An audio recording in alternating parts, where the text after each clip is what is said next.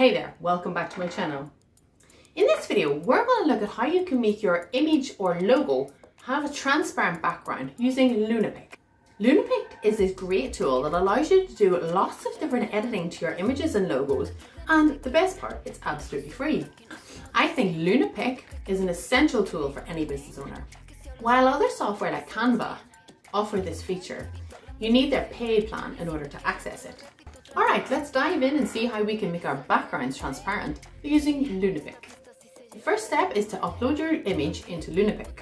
Simply click on the upload button and select the image you want to edit from your computer.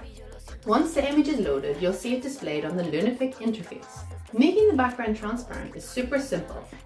All you need to do is head over to the edit menu and select transparent background. Click on the color that you want to make transparent, whether you want to make the color or an area transparent by selecting one from the drop-down. Click apply to see your changes. Once you're satisfied with your image or logo, you can download it. Click on file and then save image to download your transparent logo or image to your computer. And there you have it, folks. You have your image or your logo with a transparent background. It took all of a few seconds and didn't cost you a dime. Thanks for watching, and we'll see you in the next video.